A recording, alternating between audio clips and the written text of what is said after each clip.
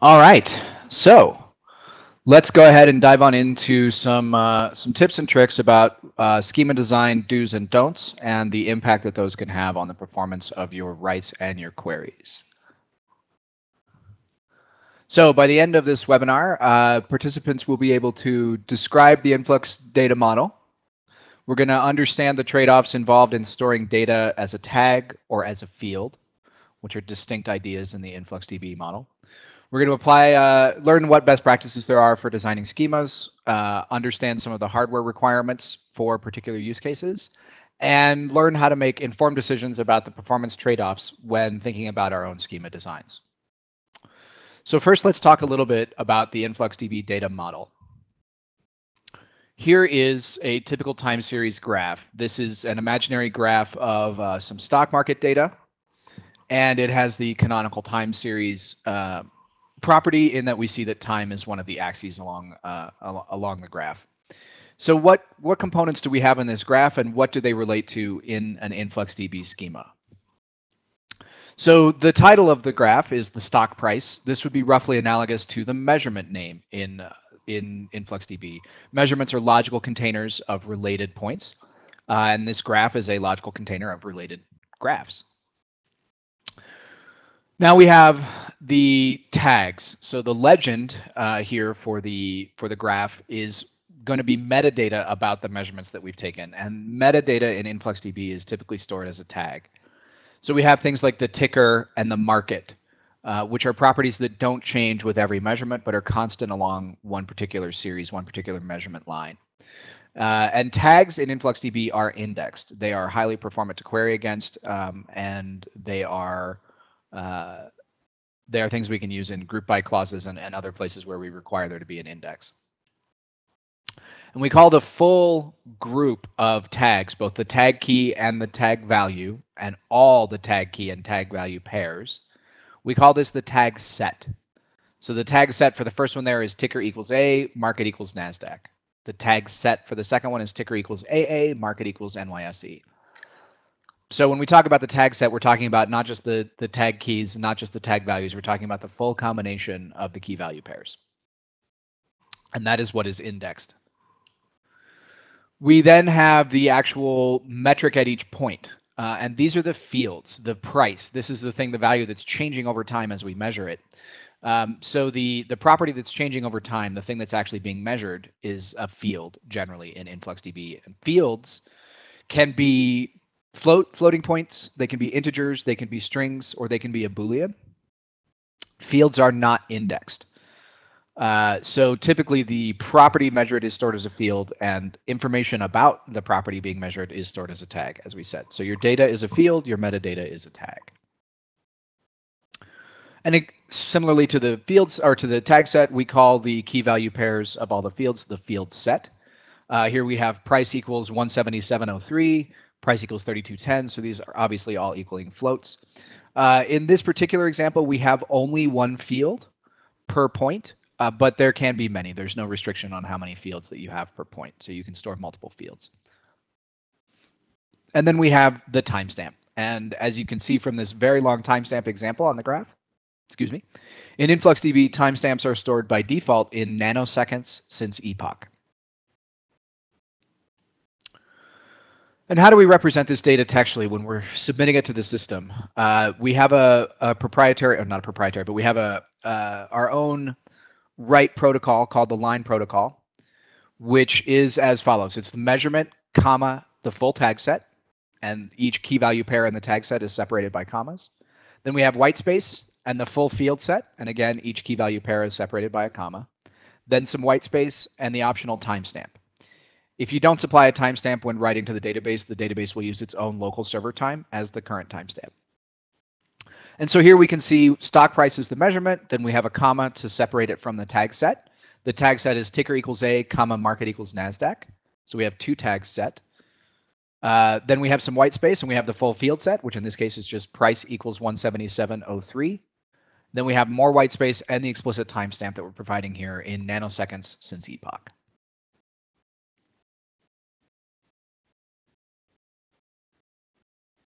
Actually, that might not quite be nanoseconds. So points in Influx, they look like this. Here's a representation now in line protocol of each of the points that we've been discussing earlier. So the blue point there, the blue circle at the top is stock price is the measurement, ticker equals A, market equals NASDAQ, price equals 177.03, and it has that timestamp. And with the exact same timestamps, we have two other points that have different values for price, different values for ticker, and potentially different values for the market. We can see that we have two on the NASDAQ and one on the New York Stock Exchange. So when we talk about a series in InfluxDB, we're talking about a particular line on the graph, right? So a particular combination of measurement and the full tag set. That defines the series. The measurement plus the tag set defines the series. And the measurement plus the tag set plus the timestamp defines the single point on that series. And we're leaving aside a bit here the concept of retention policies, but if you want to learn more about that, there's the continuous queries and retention policies webinar that we offer, and also is available on the webinars on the website. So the important things to remember as we go through the rest of the exercises today: tags are indexed. They are performant in searches. Fields are not indexed. They are not as performant when used in a where clause. And every point is indexed by time. Time is the primary index in the system. And in fact, the entire storage system is built around the time index.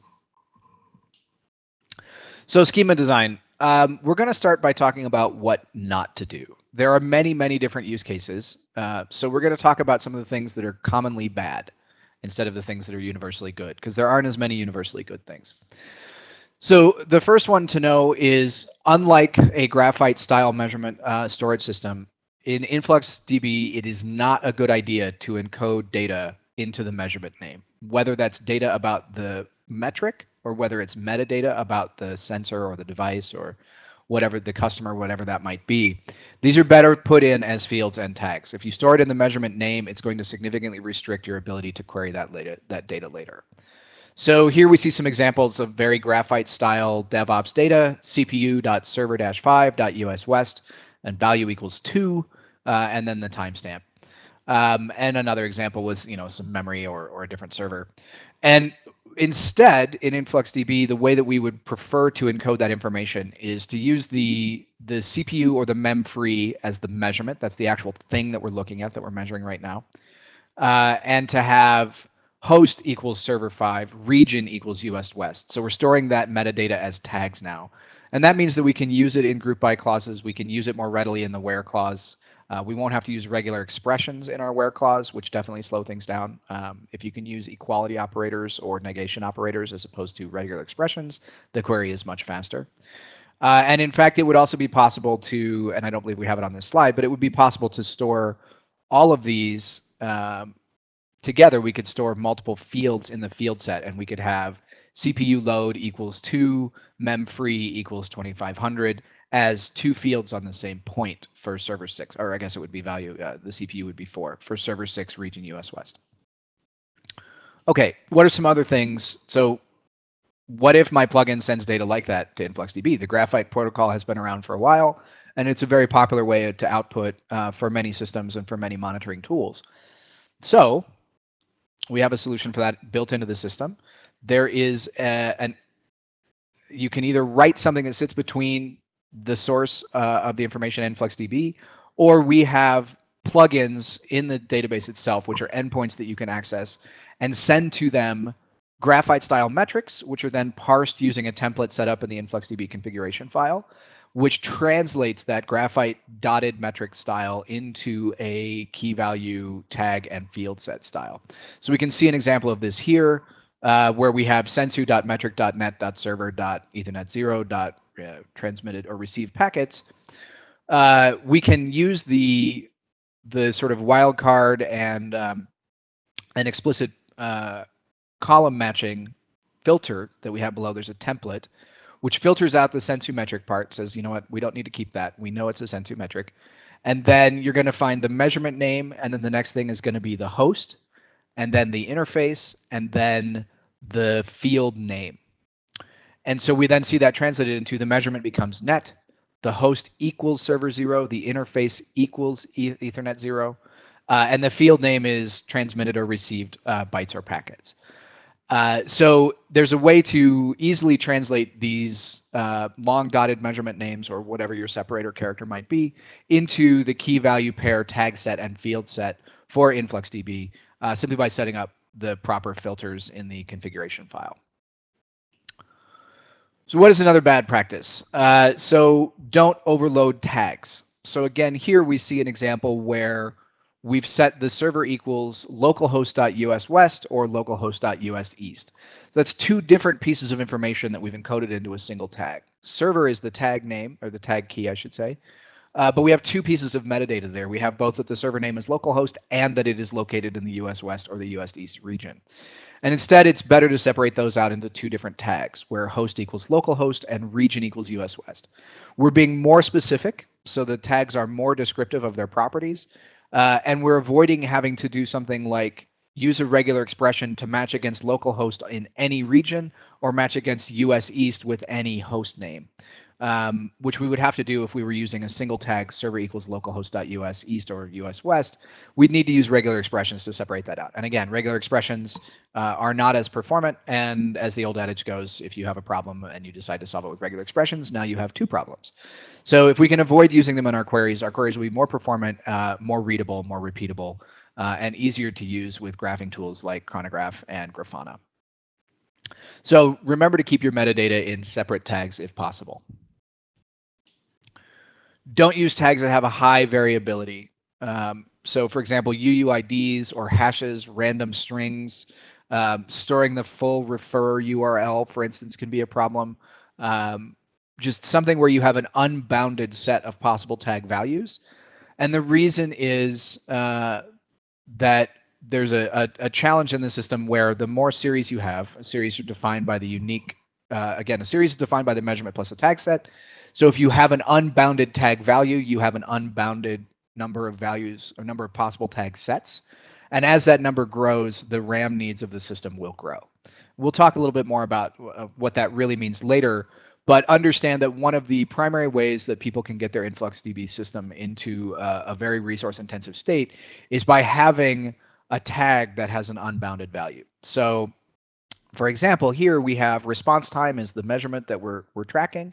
And we have session ID and request ID, which look like some sort of UUID. They're probably going to be unbounded. There's certainly going to be a lot of values. So what can we do here? Well, one thing is we can store those as fields potentially, but perhaps there's a reason we need them to be tags. So there's a couple of ways around that in order to bring the cardinality down, the number of series that you have, the cardinality. One is to vertically shard across instances. So you can run multiple InfluxDB instances completely independently of each other and store chunks of data in here. The sort of canonical use case in this example is customer data, which you can shard then by alphabetically by email address or by last name or something along those lines. Because your querying system would know, oh, I'm retrieving a customer with email that begins with F. I need to go to this system to retrieve that. And it wouldn't be likely that you're retrieving multiple pieces of customer data across multiple customers. So needing to query the customers together is not as common. There are other ways to do it as well. You can use some prefix tag groupings. So let's say you wanted to store latitude and longitude as tags. Obviously, a full lat long is a very long and unique number often. And if you have any number of users scattered around the globe, then you could very easily end up with a very high number of latitude and longitude values. But let's say that really all you need to do is group by region, say down to a few hundred square miles or maybe even a little bit more than that. You can use just the degrees of the latitude and longitude as tags in order to quickly find people located in the same place or to quickly find data points or sensors located in the same basic region. And then the full minutes and seconds could also be stored as fields. And therefore, you would have that data in order to get more precise about the location. But you would have the coarse or the rough data that you could group by and do some sort of high-level location mapping without causing your cardinality to be too high. Again, if you're only storing the degrees and you have 360 possible values for the latitude and 360 for the longitude, that's not an egregious number of series. Even multiplying those two together, it's still only going to be a few 100,000 series, and that's a completely manageable number. The other solution is that you can use clustering to horizontally shard series across multiple data nodes. So we do have a commercial clustering offering, and it is not part of the open source product. In commercial clustering, each data node would only need to handle the series local to it. If you had, say, 7 data nodes and you were replicating your data twice within the cluster, so there were 2 copies of every piece of data, then that means that you could have 7/2 more series in that system before you ran into problems, because each data node only has to handle really, 2/7 of the total number of series within the system. So independent tags have a cost. As we talked about, series cardinality, the more tag values we have, the more actual number of series we have, the more unique tag sets we have, the more RAM we're going to need. So in the example here, we're storing a lot of data about when the measurement was taken. Let's say we want to do things later, like know what hour of the day our CPUs are typically the most overloaded. So we're storing that it's the 10th week of the year, that it's a Tuesday is the weekday, it's the 14th hour, 34th minute, et cetera, et cetera. That's a lot of independent tags. Each of those is unrelated to the others, and we can have obviously a huge number of multiplicative values when we combine all of them there together. How many minutes are there in a year? That's how many series we could potentially have here. So instead, we can store those as fields, and we can still use them in queries and filter by them. And we can retrieve that data and by those values, and we can do things post-processing on the client side if we need to group it. But we can keep our cardinality down by storing those as fields. So as we can see here, we just kept the host tag, and we moved all the other things, the value, the week, the weekday, the hour, the minute, to fields to reduce the cardinality. Now, actually, before I move on, to point out here, independent tags have a cost. Dependent tags do not have a cost. So one of the examples we often use here is if I'm storing customer data and I have an email address in my system as a tag, that is already a unique identifier for that customer. And if I were to then add things like first name, last name, and street address to that customer record as tags, I'm not increasing my overall number of series. I'm certainly making the series more detailed. The tag set has gotten larger, but it has not gotten more numerous, because I'm not going to have the same email address with multiple first names and multiple last names and multiple street addresses. One email address, one first name, one last name, one street address, because they are dependent tags. The email address implies the first and last name and the street address. So independent tags have a cost. Dependent tags have a minor cost in that the full tag set is stored in RAM as part of the index. So as you add more tags, even if they are dependent, you're simply adding more bytes to the index. But it is a second or third order effect to worry about something like that. For your primary performance concerns, make sure that you have the number of tags that you need, and anything that doesn't need to be a tag could probably and should probably be a field in order to keep your memory needs down. Don't use the same name for a field and a tag. In almost every database on the planet, it's a bad idea to mix your identifiers, and that's true for InfluxDB as well.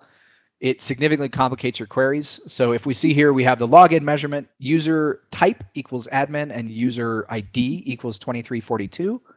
And they have a successful login, right? So great. But we're storing user equals admin as a tag. We're storing user equals 2342 as a field. In order to query those, we have to then use this double colon notation to say, give me back the user that is a field, give me back the user that is a tag. That is obviously not the easiest syntax to work with necessarily. And actually, in older versions of the database, it wasn't even possible to do so. It would always assume that you were referring to the field, and the tag could never be retrieved.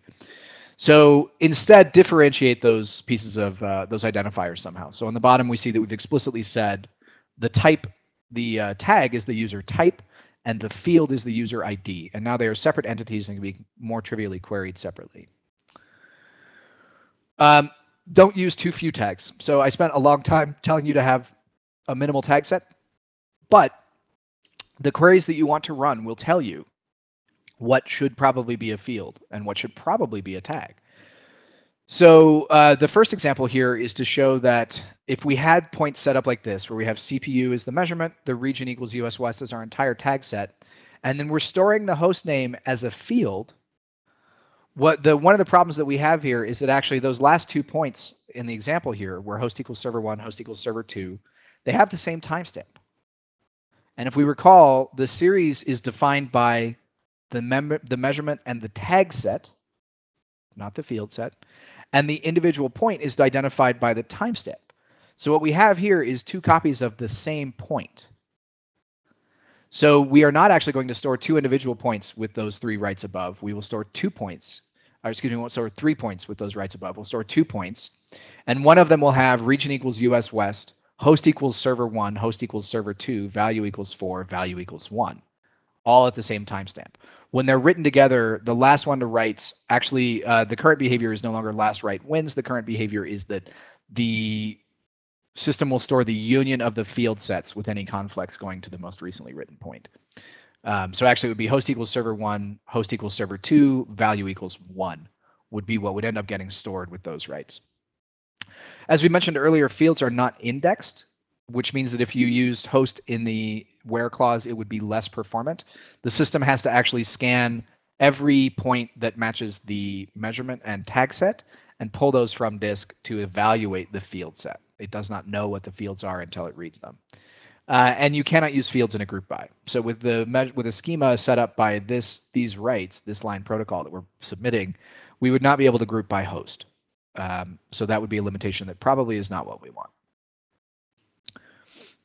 One other thing to be aware of is your precision of the timestamps. Now, as we said, the system defaults to nanosecond precision, which is probably not what most people need. And it's a good idea to use the most coarse precision or the least precise precision that you can. Because it will, and actually I'm sort of looking at the bottom of the slide now, but when you're writing data with nanosecond precision, but you're actually storing, say, second timestamps, so seconds since epoch, you're sending an extra 9 characters over the wire for all those zeros that come at the end of it. It will slow the write throughput down a little bit, and it will cause larger use on disk. So if you can submit timestamps at 1 second resolution, 1 second, second since epoch, that will use significantly less disk, like noticeably, measurably less disk. It will be fewer bytes going over the wire, and it will be slightly faster to write because the system won't have to resolve as many timestamps and relationships between timestamps. So when writing with non-nanosecond timestamp, you need to be very explicit that you provide the precision parameter when you're writing. And there's more about this in our documentation and on the website. You can read about how to use the precision query string parameter. If you don't, let's say that you submit data using the seconds precision and you really need millisecond precision, well, you might have multiple measurements in the same second that are different milliseconds. You've now lost that. You've now lost the granularity to separate your points, and the data will be lost or it will be merged together into points that are difficult to separate. If you write a second timestamp at millisecond precision, then the database is going to think that's just a few milliseconds after January 1st, 1970. If you write a millisecond precision timestamp and the database thinks it's a second precision timestamp, then you're going to end up with a timestamp out in 2185 or something like that. So these are commonly problems that we see when people are initially beginning to write to the database. If your data is showing up with odd timestamps or if it's showing up in the future, then examine whether or not you're using the precision parameter correctly on your writes. And the takeaway again is use the least precise precision that accomplishes your goals. That will give you the best compression on disk and the fastest throughput for your writes. So what are things that you should do with your InfluxDB schema? And again, every use case is slightly different. There are some sort of broad categories together. And so let's talk about what some of those broad things that are generally good. So you want to start, and we start with when we do a professional services schema consult, where we do an engagement with a customer to help them design their schema. The first thing we start with are what are the queries you want to run against your data? That determines, by and large, what your schema should look like to begin with. And then after we take that initial schema out for a test drive, we can do some performance tweaks if need be. So here we have a query, select count n from stuff, where m is greater than 100, and y matches the regular expression, any of the odd numbers, and group by x. So we have a variety of columns here. We have n, m, y, and x. And we have a measurement called stuff. So knowing that we want to run a query like this, and this is obviously something of an arbitrary example, but knowing that we want to run a query like this, how should we set up our data? So the first one we need to know is that functions only accept fields. So you cannot pass a tag value to a function. There are no functions that will accept tags. and that is not a short-term change. The system will operate like that for some time still. So since we want to take the count of n, we're running the count function against the column n, we know that n has to be stored as a field. There's no other way to do that. We will not be able to run this query unless n is a field. So that's one column down. Where m is greater than 100. So since we're using the greater than operator here with the column m, it must be a number. And since it must be a number, we know that it has to be a field. All tag keys, all tag values are stored as strings, and that is all they can be.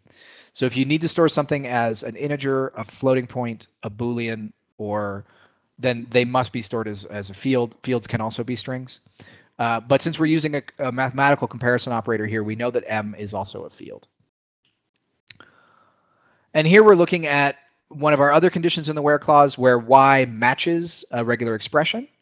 And since we're using the regular expression matching operator with y, we know that y must be a tag. Regular expressions are not valid against fields. You can only use direct equality or inequality or comparison operators, but not matching operators. And the basic reason for this is that, as we discussed before, tags are indexed, fields are not. If you used a regular expression against a field, we'd have to evaluate every field against that regular expression, rather than evaluating the index against the regular expression. So it could lead to significant performance challenges. So in this case, we know that y must be a tag. So that's 3 of our 4 columns. We've determined what they must be based simply on the query we want to run. And then we want to group by the column x. So we want our results to come back grouped by x. Since we're using x in a group by clause, again, we know that x must be a tag. Fields are not valid for the group by clause. For a similar reason, fields are not indexed. The group by clause needs to be able to build the buckets from the index.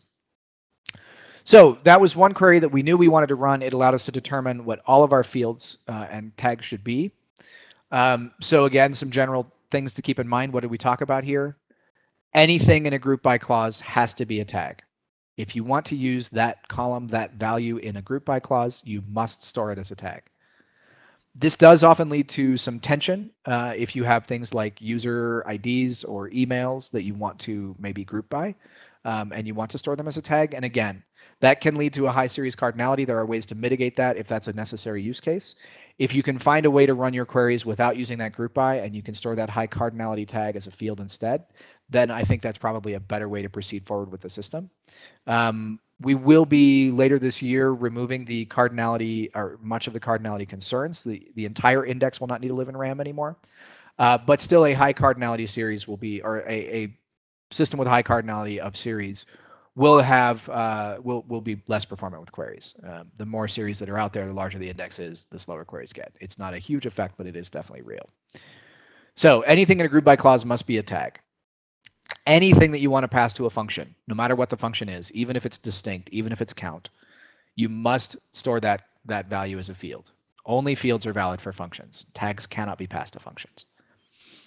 If you lose information by storing something as a string, use a field. So if it's very important that you know that this is a number, or that you know that this is a Boolean, then you must store it as a field. If you store it as a tag, it will store the characters, but they will no longer be a number. They will simply be the string 2.4. You will not be able to use them in mathematical expressions or evaluate them in other ways. So if the data has to be a number, if the data has to remain a Boolean, you must store it as a field. And then we talked a little bit about measurements. We didn't really talk about databases too much. Databases and measurements are simply logical containers within the system. User permissions can be set on a database level, and field sets are scoped to a measurement. So every point within a measurement could potentially have the same field set.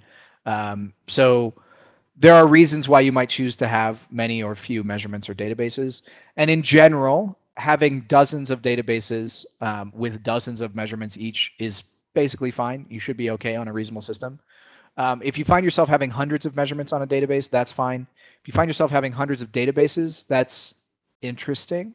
One of the limitations or consequences, I should say, of that is that every database that you have in the system generates its own file system path for storing the data. So when you have hundreds of databases, you now have hundreds of individual file paths under the InfluxDB data directory, and you're storing hundreds of individual shards. So if I had 100 databases with 1 point each, that's still going to be 100 different shard files, versus one database with 100 points in it would be simply one shard file. Now, modern operating systems have no problem with thousands or even tens of thousands of files in a single directory. But that said, proliferating databases just because you can, probably not a great idea because of the file system impacts. So thousands of measurements per database or thousands of databases in a system, not necessarily going to break, but it definitely feels like a non-conformant schema. And it seems like perhaps you've made some choices that are not in line with the InfluxDB data model. That said, there could be reasons to do this. If you're storing all of your customer data in an individual database by customer, that's going to lead to a huge duplication of indices and tag sets and a lot of files on disk, but it would make it trivial to drop all of that customer's data, for instance. Drop database is far more performant than drop measurement. And it could be that there's a reason in your use case where you have highly ephemeral users that makes sense. So there are times when, and this is why we say there are no hard and fast answers for what you can or should not do. But in general, if you find yourself getting more than 100 or so measurements or databases, perhaps drop a line to the mailing list or reach out to our professional services team to say, am I doing this right? So now that we've talked about some general do's and don'ts, and we've talked about the kind of flow chart for decision making as to what type of field or tag should my column be, let's do a quick exercise now. So let's say we have 10,000 sensors, and they are distributed around the city, and they measure air quality at different points throughout the city, and they're emitting data every 10 seconds. And here are the pieces of data that they are emitting every 10 seconds. So the zip code of the sensor location, the name of the city where the sensor is, the latitude and the longitude of the sensor, a UUID for that sensor device, and they're measuring the smog level, the parts per million CO2, the atmospheric lead, and the sulfur dioxide. So these are the things that we're getting from each sensor every 10 seconds. And now let's talk about how we want to probably organize these into a schema that makes sense and will be performant. So first question, why would it be a bad idea to make latitude or longitude a tag instead of a field?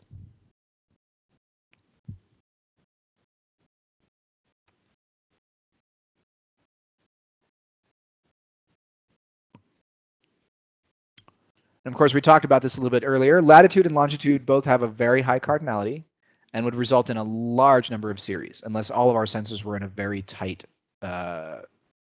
geospatial area. Additionally, we probably care about the numeric properties of latitude and longitude. We might very well want to be subtracting latitude and longitude or saying latitude or longitude greater than or less than some other value in order to scope our queries. So for both of these reasons, latitude and longitude probably should be a field. If we stored them as a tag, we'd have a very high cardinality of tags. We'd have a large number of series. Our RAM needs would be very high. If we store them as a tag, we're storing them as strings. We can no longer do math against them. We can no longer use comparison operators on them. So as we discussed earlier, latitude and longitude probably should be stored as fields. Okay.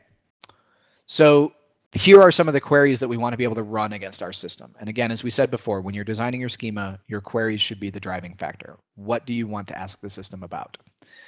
So we want to say things like, give me the median lead for the last day grouped by the city where the measurement was taken. Or give me the mean carbon dioxide in the last day for San Francisco and tell me about it by each device ID. Give me the smog level from New York City by zip code, and give me the minimum sulfur dioxide level in New York City by zip code again. So what do these queries that we want to run tell us about the schema that we need to have?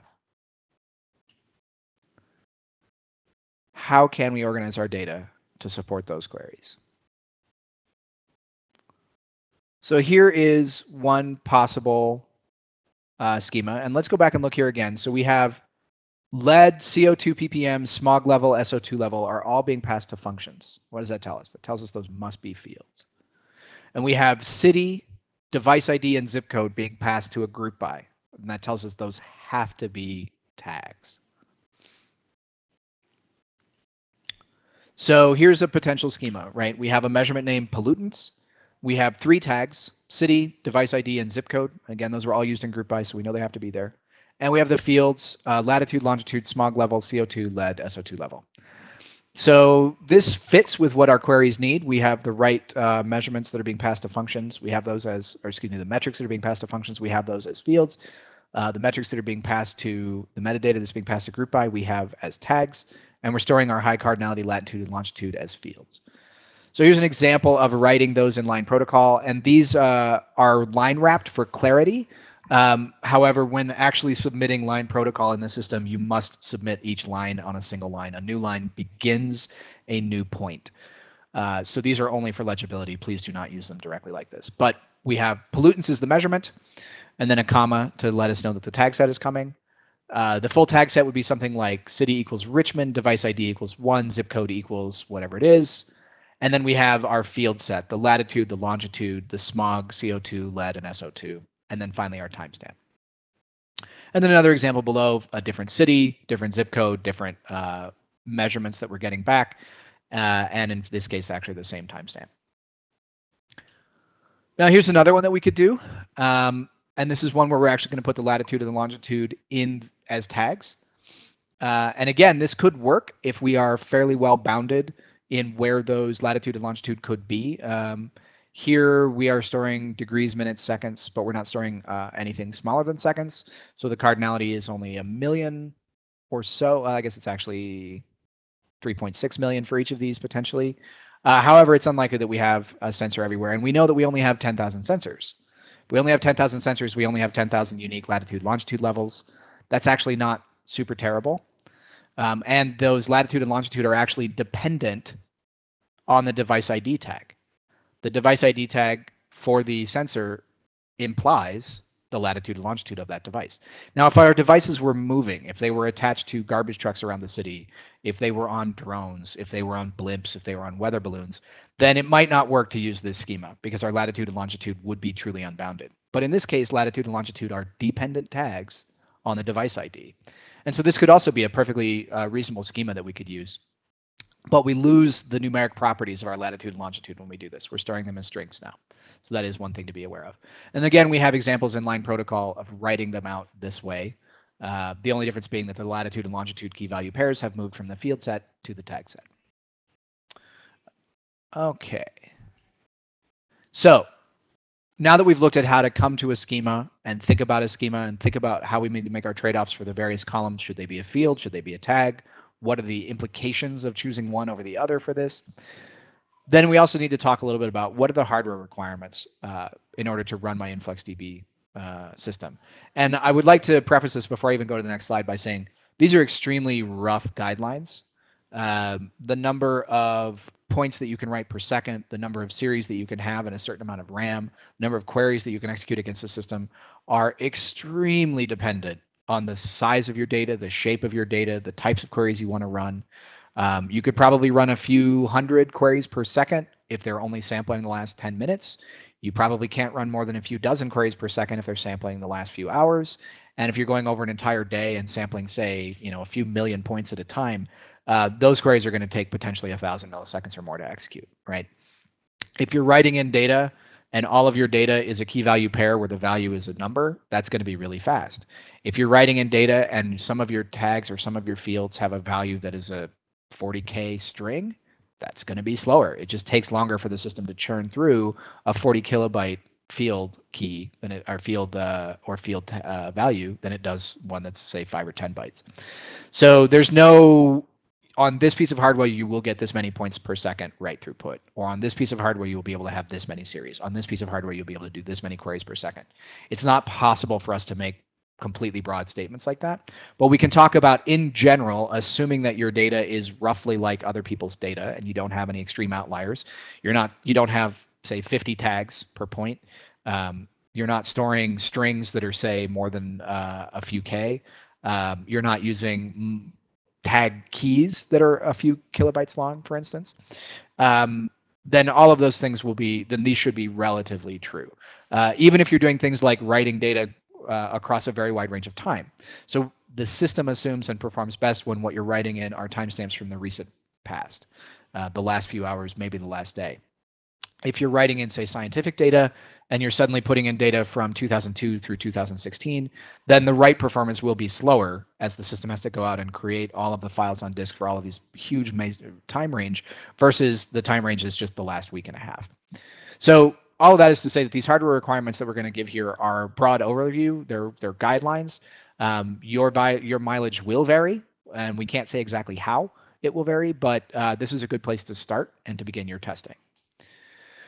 So we have basically what we call 3 or 4 load profiles here, right? So a low load profile is less than 25,000 writes per second, less than 5 queries per second, and less than 100,000 unique series.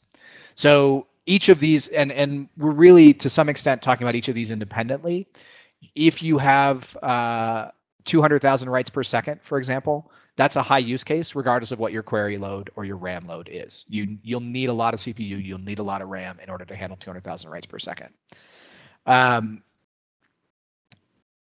if you only have 5 queries per second, but you have 1 million unique series, then you're still going to need a lot of RAM, even though you're not putting that much of a query load on the system. A high cardinality of series will lead to a lot of RAM needs. So these, and again, these are very rough, but basically a low use, or what we would consider a not a very heavy load on the system, less than 25,000 writes per second, less than 5 queries per second, and less than 100,000 unique series. And let me be clear that we are not talking about points per second, or excuse me, values per second when we talk about that, right? We're talking about points per second. So since a point can have multiple fields on it, it's possible to have many values per second. But here we're actually really talking mostly about the number of points that you're writing. And a moderate workload for the system, again, something that would be appropriate for a mid-range server. This would be somewhere, more than 25, but less than 200,000 writes a second, maybe a couple of dozen queries per second, and less than 1 million unique series. Once we get above 200K writes per second, or 25 queries per second, or 1 million series, then we're into the high use case, the high resource use case. And if you're looking at and we can probably update this slide. At this point, if you're looking at more than 1 million writes a second, more than 100 queries per second, or more than 10 million unique series, that's probably not feasible. It may be doable depending on your schema. It may be doable depending on how amazing your hardware is, but it's probably going to be at the edges of the performance envelope. And I would like to point out, we mentioned clustering earlier. These numbers here would be per node for the cluster, for the most part. So you can actually get a fairly significant amplification of write throughput or query throughput or series cardinality by having multiple data nodes in a single cluster. It's not completely linearly additive, but it is additive, definitely. So 1 million writes a second, 100 queries per second, and 10 million unique series is totally feasible in a cluster. But again, that is something you need to reach out to us for help building. We certainly would advise that. Okay, so what do we consider to be low, moderate, and high machines for this? So for the low use case, we're basically saying you should have a couple of CPU cores, you should have a couple of gig of RAM, and you need at least 500 IOPS from your storage system. It is possible to run InfluxDB on spinning platter, especially if you have a RAID that's optimized for IOPS. However, it will always be a better experience if you're running it against an SSD. And if you have the moderate or high use case, you need to be running it against an SSD. I'm unaware of any SANs or NAS devices that can top 1,000 IOPS consistently. That would be a cheaper option than simply putting SSDs in there. So for the low use case, which again, we can look here, right? A few thousand writes per second, a handful of queries per second, less than 100,000 unique series. You're going to be totally fine. 2 to 4 CPUs, 2 to 4 gig RAM, 500 IOPS. And in fact, we have people who are successfully getting 10,000 writes a second on things like a Raspberry Pi. So it's entirely doable. You can even run InfluxDB on a system that only has half a gig of RAM. It's just, you're gonna run up against resource constraints fairly quickly there potentially. The moderate use case, we're looking at say 4 to 6 CPU cores, 8 to 32 gig of RAM. And you really probably want to shoot for 1,000 IOPS on the system. Again, any SSD is going to have 15 to 30 times that kind of IOPS, so you're totally fine there. And then the high use case, again, if we're looking at many hundreds of thousands of writes per second, or we're looking at hundreds of queries per second, or we're looking at millions and millions of series, then we're probably talking about 8 or more CPU cores. We're talking about more than 32 gig of RAM. We're talking about definitely needing 1,000 IOPS. Now, the nice thing about the system is that the IOPS requirement pegs at about 1,200 or so. So unless you're doing almost a pathological use case, any SSD on the market will handle the IOPS load just fine. it is possible to continue throwing cores and RAM at the box as your needs grow, but there's not really a way to throw more IOPS at it. It doesn't help the performance once we get beyond about 2,000 IOPS. And for the 10 million series use case, that 30 gig of RAM, 32 plus would be something like 128 gig of RAM, for instance. And like I said, those numbers should be reducible towards the end of this year. But you will always want to have a lot of RAM if you have a high number of series, simply because the system will have to keep a very large index and a lot of points in RAM at one time in order to serve queries that reach across many of those series. So some general performance tips when thinking about what you want to spec for your server or where you want to start. InfluxDB is CPU heavy.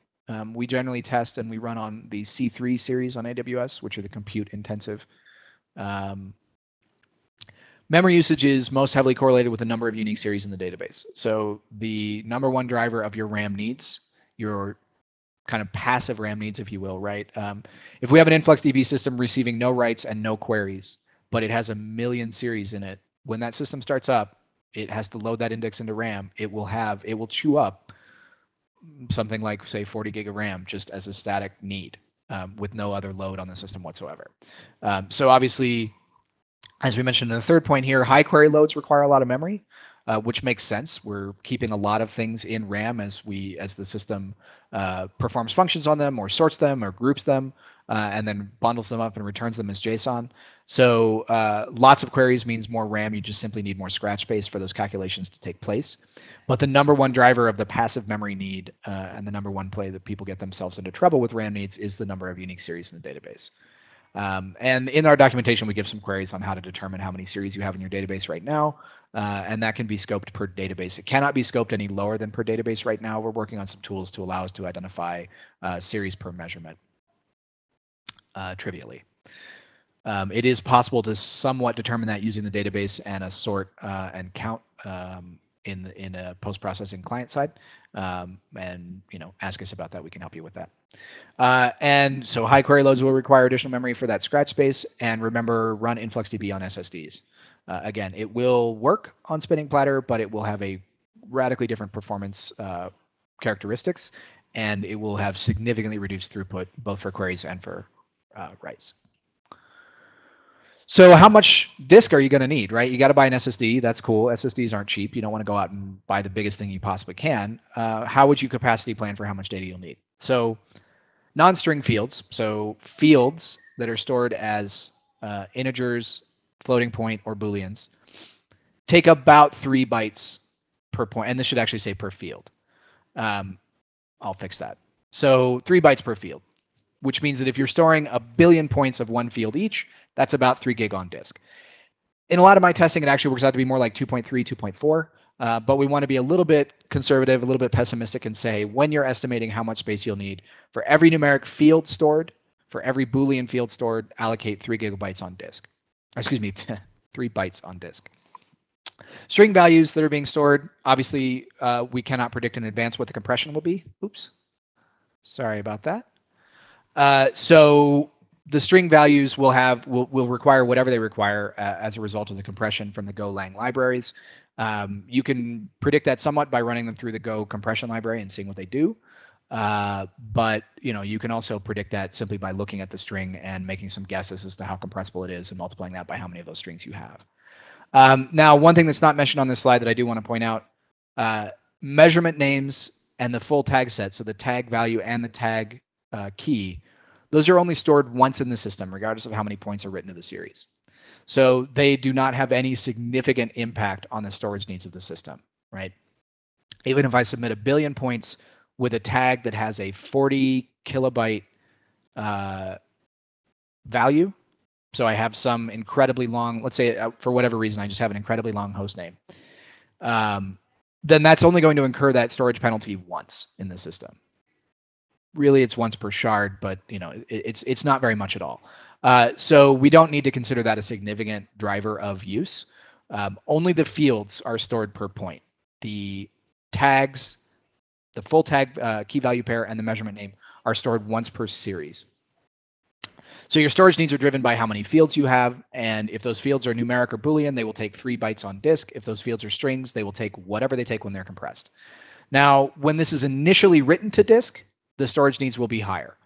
The storage files, the storage system that we use, it's a format that we wrote ourselves called the TSM engine format. TSM stores points initially in a very sparse format, and then as those points age and as the write and query load against them reduces, as they become further in the past and therefore less interesting or less frequently accessed, and then as they are no longer part of the currently hot shard, the place that new data is being written to, the system performs a series of compactions against that data. So the 3 bytes per field is the fully compacted result. So when you're initially slamming data into the database, you'll see a higher data usage. After a week or two and you're continuing to write data and that older data has had a chance to age out and become fully compacted, that's when you'll see the 3 bytes per disk, or excuse me, the 3 bytes per field. So at that point, we are now to the questions, and I will stop sharing my screen and drop into the Q&A with Gunnar to answer any questions that you might have.